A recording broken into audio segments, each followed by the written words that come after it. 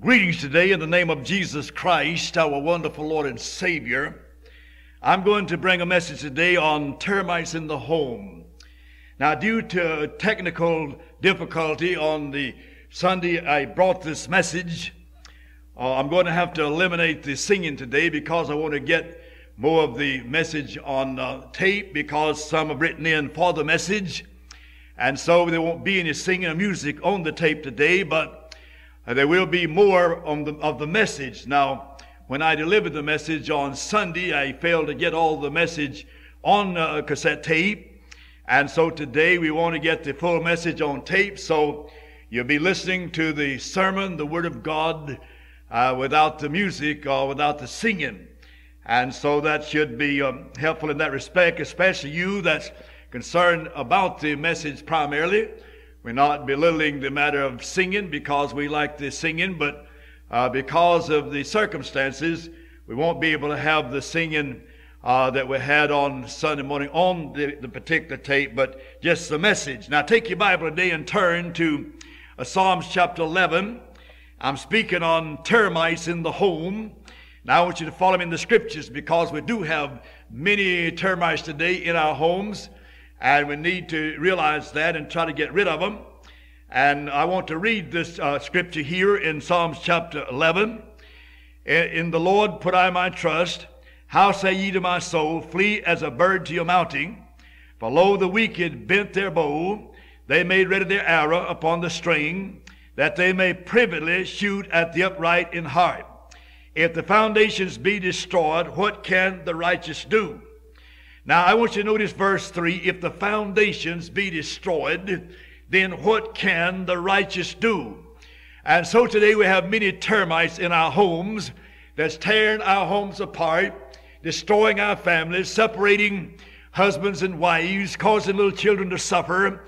And these things we're deeply concerned about. Just the other day, my dear wife went to see her doctor that she checks with semi-annually in order for a physical. He's a good old-fashioned, good old homely country doctor, and he'll sit down and talk with his patients, and he's just like a dad to many of his patients, and good old gentleman. And so he lost his wife some time ago, and oftentimes my wife said he seemed to be very sad when she'd go in to pay him a visit, and she knew he was grieving about the loss of his wife. And he began to talk with my wife about that matter, and he said to her, he said, Miss Edwards, you and Mr. Edwards ought to live every day as though that would be your last day upon the earth. You know, I thought about that many times. Husbands and wives today should live as though that would be their last day together upon the earth, because that time is coming when you're going to have to leave each other. The time is coming whenever you say goodbye to your husband or goodbye to your wife and be placed in the ground. And you won't be able to see them anymore until you meet them in heaven if you're a born-again Christian and they are saved. And so we have termites today tearing our homes apart, when in our homes should be more kindness and love and sympathy and consideration. And so I'll mention some of these termites. Number one, we have the old termite of fussing and nagging. Fussing and nagging. The Bible says in Proverbs chapter 25 and verse 24, it's better to dwell in the corner of the housetop than with a brawling woman in a wide house. Now, did you get that verse of scripture? The Bible says it's better to dwell in the corner of the housetop than with a brawling wife in a wide house. And what God is saying here is, it's better to climb up on top of the house and sit up there like a bird sitting on the top of the house, than to have a fussy wife in your home that's always fussing about something.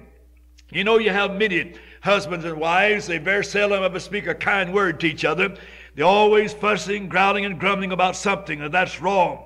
Likewise to the wife. It'd be better if she went up on top of the roof and sit up there like a mockingbird, and than to be in a house where a man is fussing and quarreling and growling about something all the time. Someone asked a little girl one time, said, "Do your daddy have a den in your house?" She said, "No, he growls all over the house." Well, beloved, we shouldn't be growling and fussing. Many times little children have to sit around and listen that growling and nagging and fussing all the time, and that's not right. The Bible says in Proverbs chapter 15 and verse 1, a soft answer turneth away wrath, but a grievous word stirreth up anger. There's a time in your life, dear man, whenever you know your wife is not feeling good, things have gone wrong, maybe she had problems during the day, and you go in and you notice she's not in the best of humor, and she might be a little bit snappy. That'll be the time when you ought to be as kind and as considerate and as loving as possible. There's a time, dear woman, when your husband comes in. He's had a hard time on the job, and things have gone wrong, and he's a little bit irritable, and he comes in. He might be a little cross, but that ought to be the time when you use a soft word. A soft answer turneth away wrath, but grievous words stirreth up anger. I was reading in the Reader's Digest the other day about this man that loved to play golf. He'd go out on Sunday at noon and play golf until 2 o'clock, and then he'd always get in by 2 o'clock. On this particular Sunday, he was 7:30 getting home. And his wife said to him, why are you so late? He said, well, it's like this. Said, I was on the way back from the golf course, and there I saw a woman that had a flat tire on an automobile, and said I got out and helped her fix the tire. And said in the meantime, she gave me some drink, a whiskey to drink, and we drank together for a while and talked. And then, of course, he said we went from there to a motel, and we got us a motel room and spent the rest of the afternoon in the motel room. She said, listen, man, said, don't you come here with that kind of stuff. Now, you might as well admit you played 26 holes today. Well, we need to realize there's a time whenever we misjudge, and there's a time whenever we're too fussy about little things we shouldn't be fussy about. Sometimes the wife fusses on the husband about maybe going hunting or going fishing, and maybe the husband fusses on the wife about she went shopping, and it takes a woman, a lot longer time to do shopping than it does a man. A man can go to town and walk into a shoe store, and the first store he goes to, he buys a pair of shoes. The wife can go to town, she'll go in the shoe store, she'll try on a few pair, she'll go to several other shoe stores and try on a few pair, and come back to the same shoe store where she tried on the first pair and buy that pair. Oftentimes men wonder why she didn't buy it to begin with, but women like to shop. They like to see what's in the store, take a look at it, and maybe spend more time shopping than the husband thinks she should, and he's a little irritable about that and fussy about it. That should not be. You ought to be considerate. You need to realize that fussing and nagging is a terrible termite in the home. Now, you know what a termite is. A termite is that little insect that looks like an ant. It has wings, and it gets into the seals of your house, and you won't realize the damage being done until that house is about ready to cave in. Those termites eat up the seals and eat up the foundation, and down will go your house. And there's termites in our homes today that need to be destroyed without a shadow of a doubt. I want to mention termite number 2, and that's the termite of meddling in-laws. Did you know there's a lot of homes, a lot of problems today because in-laws meddling in the affairs of their children. Now, when your children get married, they're to get out on their own, and the in-laws just stay out of their business. Now, don't misunderstand me. There may be a time whenever your children might seek some advice that you might give them advice without causing any problem. But whenever your children get married, and if they get married, they ought to be settled enough and know enough how to manage to be able to get out on their own. Now, if they don't know how to do that, they have no business getting married. They ought to stay with mom and daddy and grow up because they don't know how to manage. And they shouldn't get married if they don't know how to manage. Now, you need to realize that.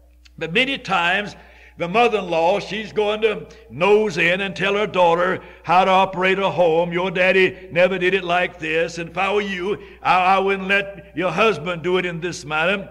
And likewise, the father to the son, he'll say, now listen, your daddy never did let your mother dictate to him about this, and you shouldn't let your wife be telling you what to do. And then nose into the children's affairs and business, and that is wrong. And that's a termite in the home. There's been many of a home destroyed and broken up because the meddling in-laws meddle into the children's affairs.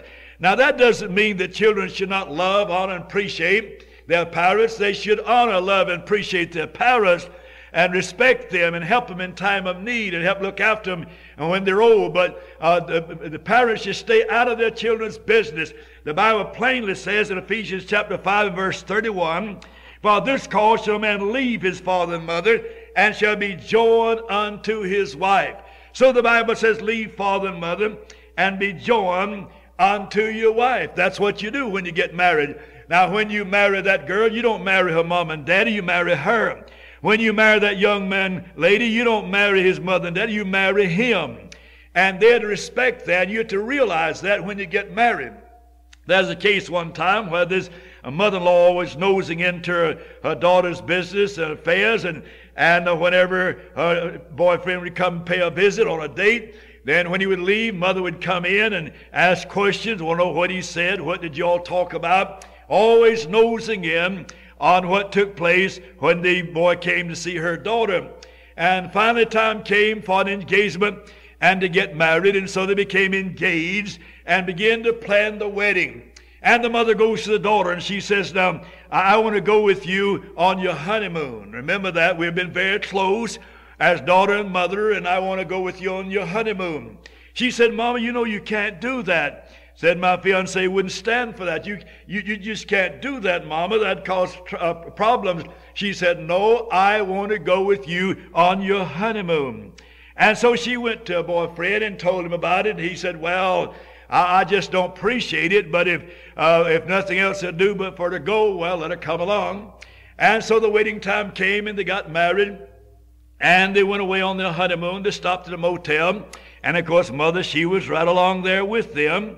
And they bought them a room. They were in the room. And of course, they had a little leisure time to walk around the motel. And there was a zoo nearby.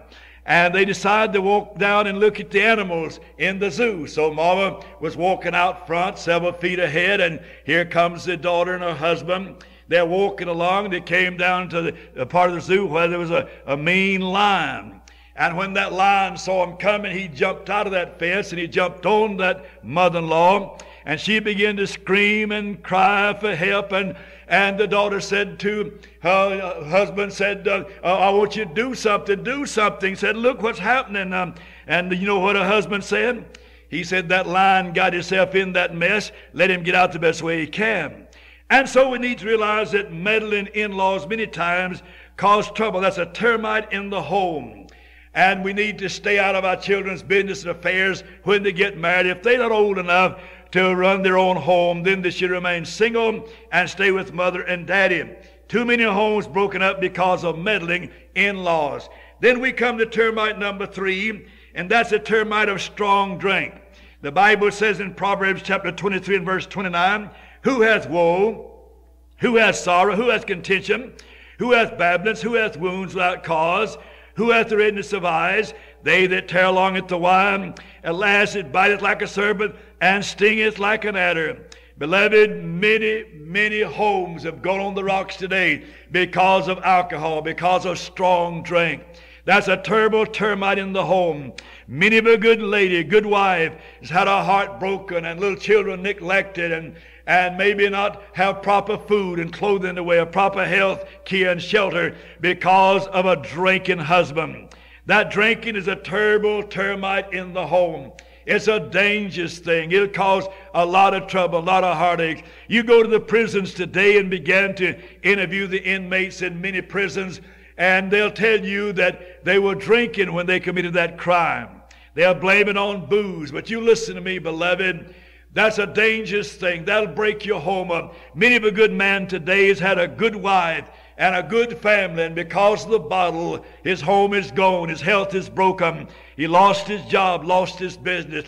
Been many of a good businessman today that lost a good business because of alcohol. Oh, listen to me. Maybe you start out dram drinking, or maybe drinking a little beer, a little wine, and eventually ends up with stronger drink and maybe dope. And that's a terrible termite in your home. That'll tear your home to pieces. And many of a home broken up, and many of the little children sent to an orphanage home, and many of them in trouble today because of alcohol. The alcohol has no place in your home. Don't put it in your home. Keep it out of your refrigerator. Have nothing to do with it. It can tear your home to pieces. And shame on you if you become involved in alcohol and cause your little children to have to suffer because of it. It's a terrible termite in your home. Number 4, there's a termite of showing no appreciation one toward another. You know, husbands and wives need to be very considerate about each other. Notice the little things that they do for each other. We need to realize that many times our wives iron our shirts and wash our clothes, and iron our clothes, and cook our food, and make up the bed, and clean the house. And many times we don't tell them we appreciate it. You ought to tell your wife over and over again how you appreciate the good meals she cooked, and how you appreciate her keeping the house clean and making up the beds and looking after the little children and caring for the house and helping to watch after you and take care of you when you need it so badly to wash your clothes and so forth. You ought to tell her how you appreciate that. Then you women today, you ought to tell your husband time and time again how you appreciate him going out and laboring and earning money and sacrificing to provide for your home and educate the children and do what he can to provide financially for that home. You ought to tell him that. Tell him you appreciate that so very much.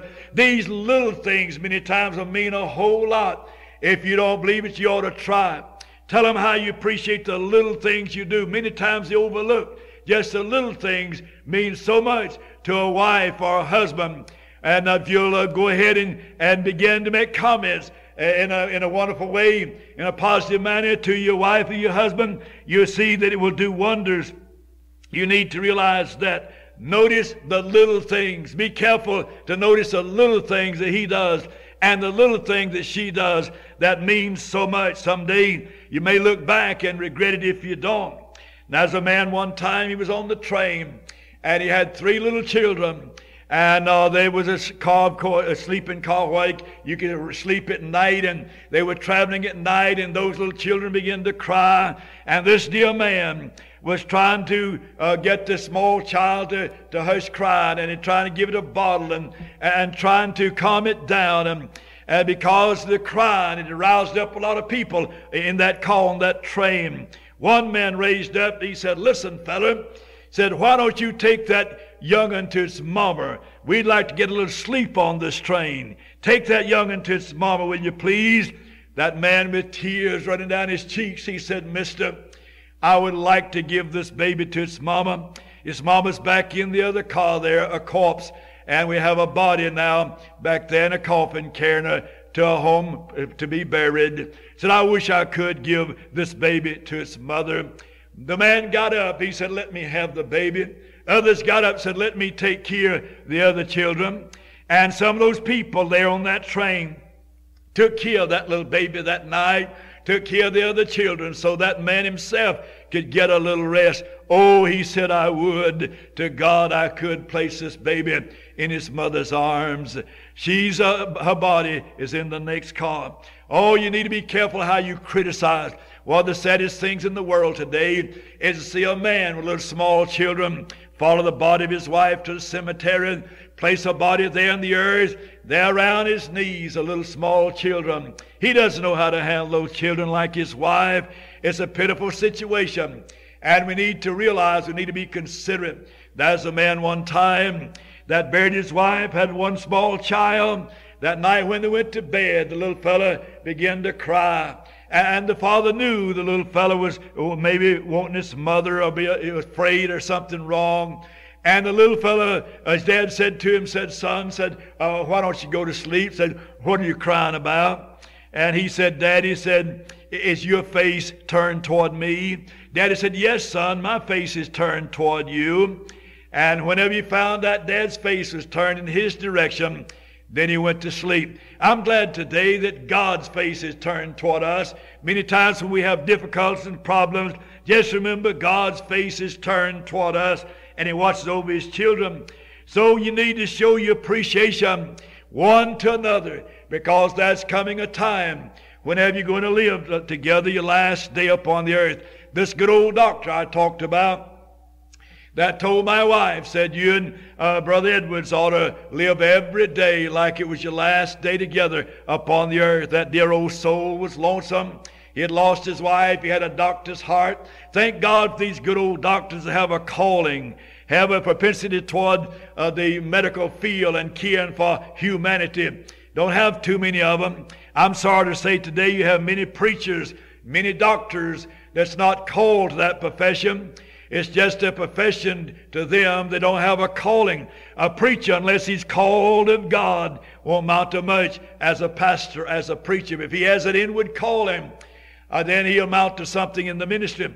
A doctor's the same way. Good old doctor that has an inward calling to be a doctor, loves his patients. He'll sit and talk with them, sit up with them while they're sick, be kind toward them, encourage them, because he has a doctor's heart.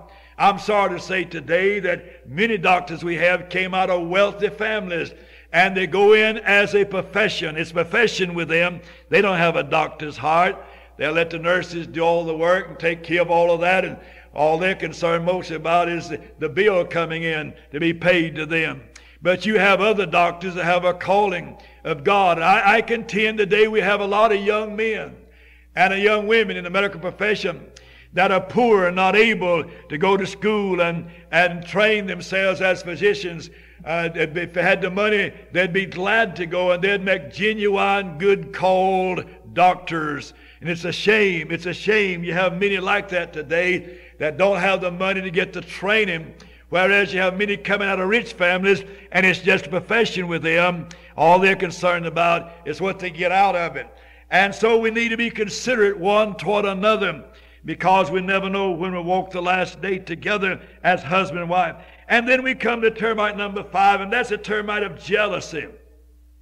That thing you call jealousy is as cruel as the grave. Solomon tells us that. Been many of a heart broken, and many of a harsh things said to a companion because of pure jealousy when it's all uncalled for. I know if we love one another, we should be jealous of each other to a certain extent. But you can be filled with old green-eyed jealousy and can't trust one another out of your sight.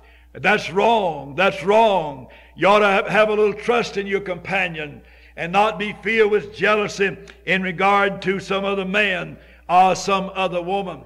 Jealousy in any field is bad. A lot of people say, well, the Joneses over there, they have a boat and they have a new car. We're going to buy us a boat and a new car, and we're going to keep up with the Joneses. Now, if you knew what the Joneses owed, you probably wouldn't be too hasty about trying to keep up with them.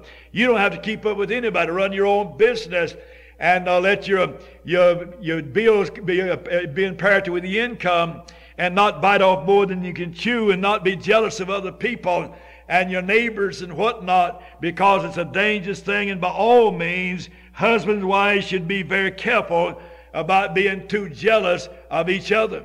You should be to a certain extent, but if you're so jealous that your wife can't go shopping without you, or you're so jealous your husband can't get out of your sight, then you're absolutely too jealous.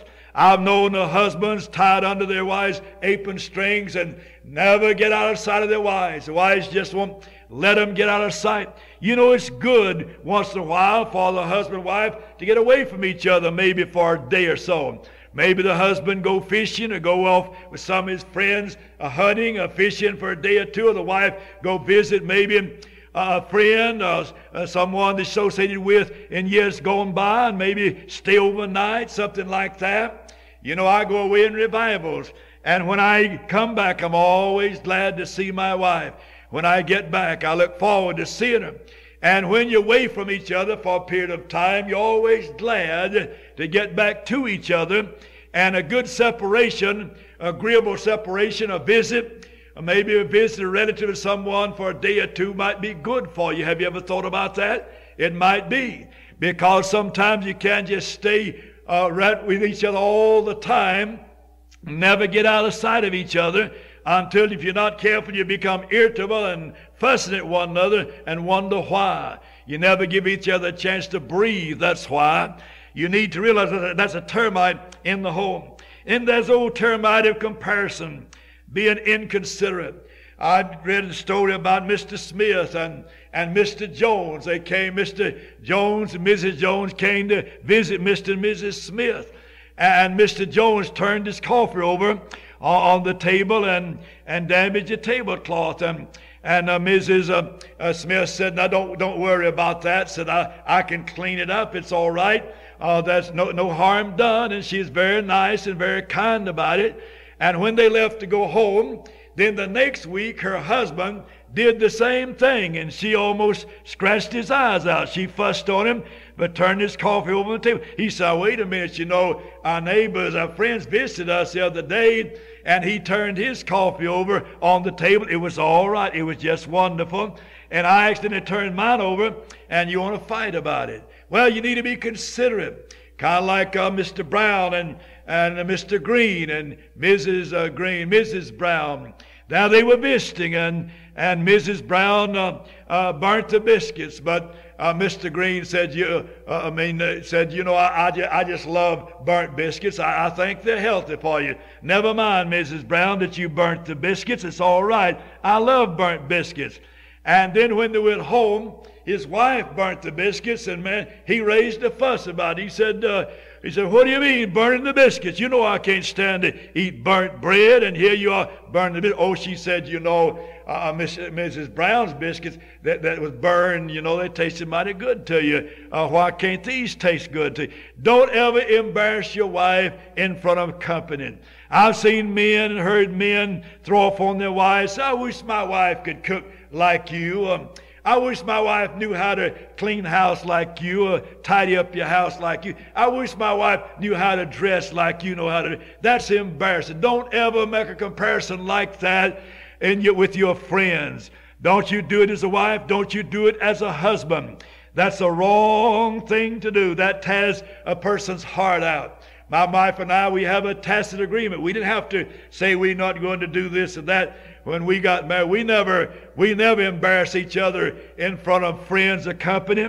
We never compare one another with friends and company. We don't do that. We just don't do that. We didn't make that an ironclad rule, but that's a tacit agreement in our hearts. We just don't do that. And that's wrong. Don't get your wife or your husband out in company and embarrass them by telling them that you wish that your husband was good as so-and-so's husband or wife or so forth. That's bad. That's a termite in the home, making those comparisons. And then there's the old termite of money matters. That thing has caused a lot of trouble in many homes. Plain out money matters. Now you need to realize that you can mighty easily live above your income. And many people have made that mistake.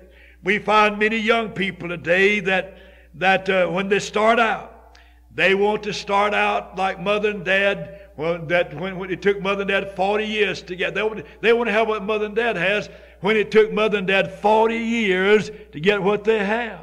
They say, "We got to have this. Mother and dad has it. We got to have that. Mother and dad has it." And they go out and they ram themselves in debt, and they buy more than they can pay for. As the old saying goes, they bite off more than they can chew. And beloved, many times that causes trouble in the home.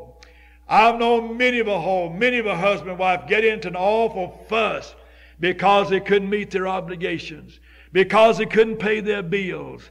That'll hurt you in your home. That'll damage your health. That'll cause you to have ulcers in your stomach, and it'll hurt you spiritually. If you have bills to pay and you've bought more than you can pay for, you've bit off more than you can chew, that's going to hurt you between you and your companion. In spite of all you can do, it's going to have its effect. And then not only that, when you come to the house of God, it'll hurt you spiritually. What are you trying to say, preacher? I'm trying to tell you, if you're listening today as a young couple, when you start out, you need to just buy what you can pay for.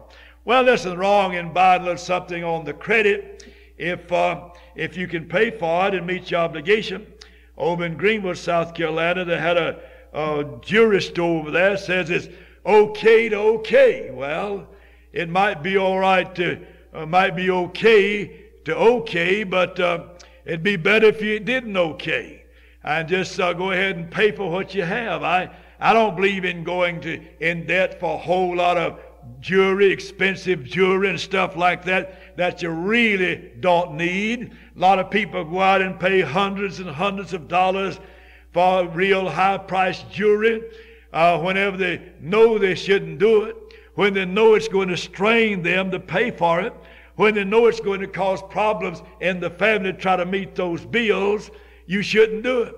You should go out and just buy what you can pay for. When my wife and I got married, we lived here in the state of Georgia, and we moved to the city of Greenville, South Carolina immediately. In fact, I rented about 3 rooms there in Greenville and a home for us to dwell in, and we had all they had could use about 2 of them. And we went back to Greenville on Sunday, and on Monday we went to a furniture store, and we bought second-hand furniture. We bought a second-hand stove, we bought a second-hand bed, we bought a second-hand table, second-hand chairs, good used chairs and table and stove. Nothing wrong with them. It wouldn't hurt too bad. Somebody just bought them, couldn't pay for them, carried them back. And so we bought that kind of furniture. And our furniture bill back in those days was about $2 a week, maybe, something like that. The grocery bill is some $4 a week. But that's a lot different now.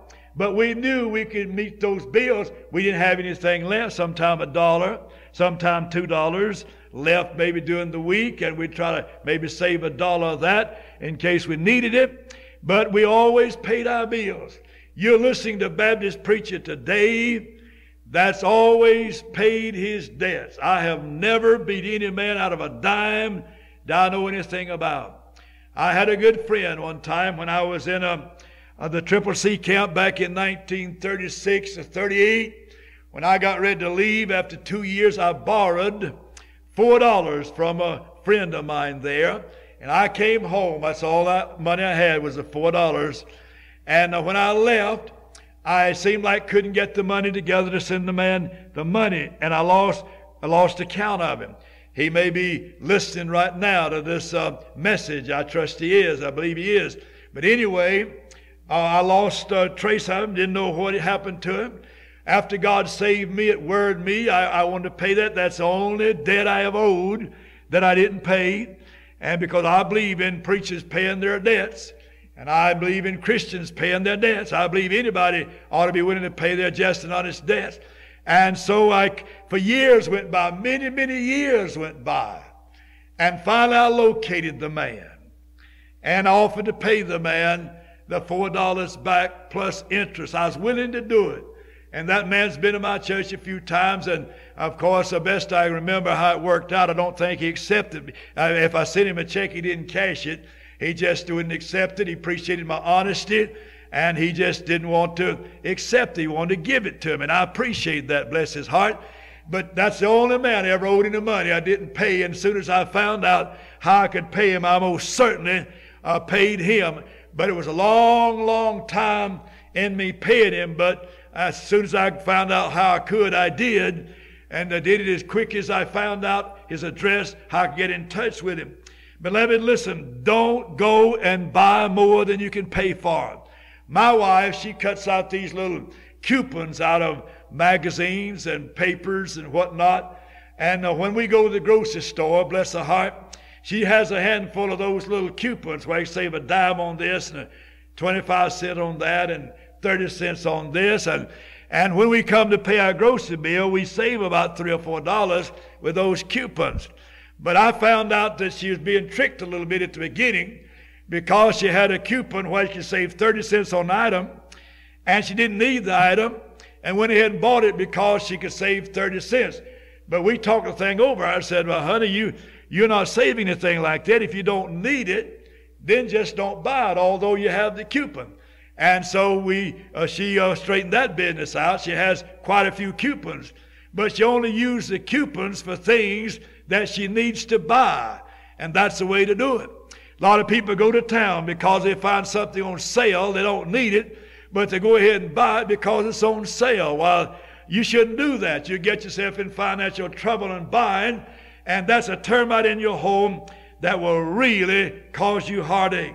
And so there's a lot of termites in the home. Then the next termite I want to mention is a matter like of love and consideration for each other. How long has it been since you told your wife how much you loved her? How long has it been since you told your husband how you appreciate him? Don't you appreciate that handsome man with those strong shoulders? Why don't you put your arms around his neck and say, honey, I appreciate those strong shoulders and you being a real husband and protecting us and providing our need, and give him a big old kiss and tell him how much you appreciate him.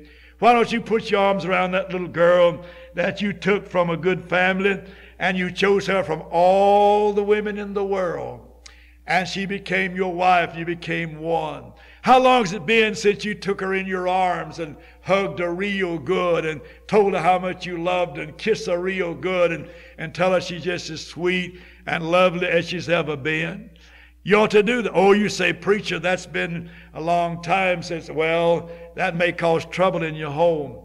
You need to realize your wife likes to hear you tell her that you love her.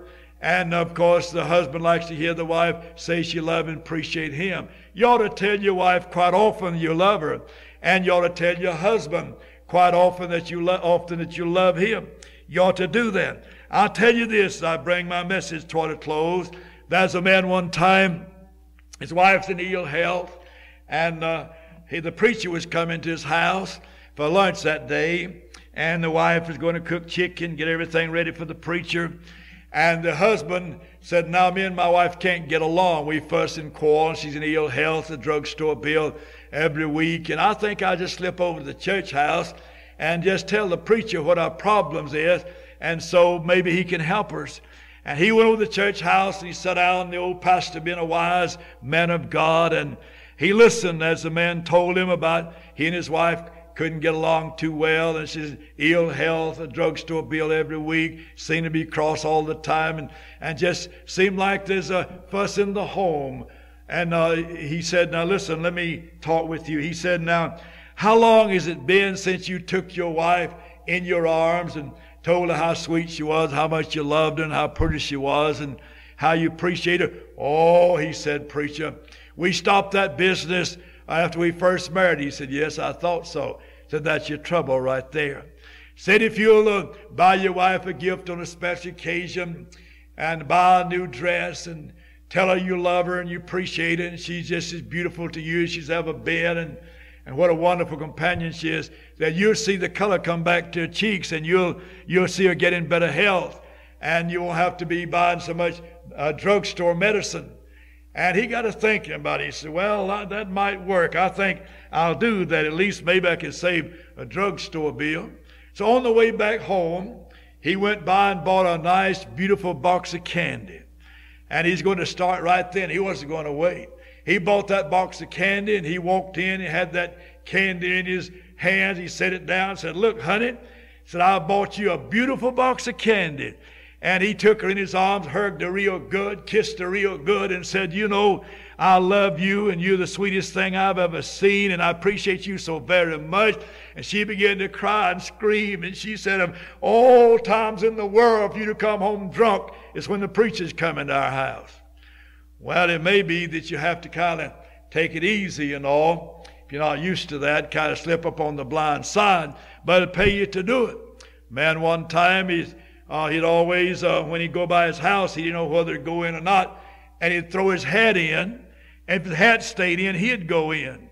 If the hat came zooning back out the door or the window, he'd put it back on, walk down the road another mile or two, and come back, and wouldn't go in, that hat stayed in. Oh, listen to me. I want to say something to you in closing today. You need Jesus, the head of your home. You need Jesus there to help you in your home. It's hard to make it without God today. Christ ought to be the head of your home, the head of your family. Should be great love among you and your wife and your children. My, how you ought to love one another. You ought to appreciate each other, because you never know when you're going to travel your last mile together. You never know when you're going to travel your last day together. I'll never forget what the good doctor told my wife. Said, Miss Edwards, you and Brother Edwards ought to live every day as though that day was your last day together upon the earth. Oh, dear soul, you need to do that. I hope the message today has meant something to you. entitled Termites in the Home. It's on tape number 319, and you can get this message on this tape for a gift of $3 to help pay for our radio time. And this is my mailing address, Virgil Edwards, Post Office Box 501, Athens, Georgia, 30603 is the zip code number. Pray for me and write to me. And you can always write back and get the tape, more of them if you'd like to have them. And remember us in your prayers, and we appreciate it so very much. Shall we pray? Father, I pray you'll take the message entitled Termites in the Home and use it today for the glory of God. In the name of Jesus I do pray, and for his sake, amen.